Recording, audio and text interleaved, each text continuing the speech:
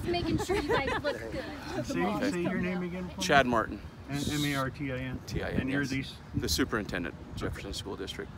So today we had the worst nightmare a school district could encounter. We had a school shooting here at Rigby Middle School. What we know so far is the shooter has been apprehended. There's no further threat to the public or the students. We know that there was one staff member and 2 students that received non-life-threatening injuries, and they're being treated at this point.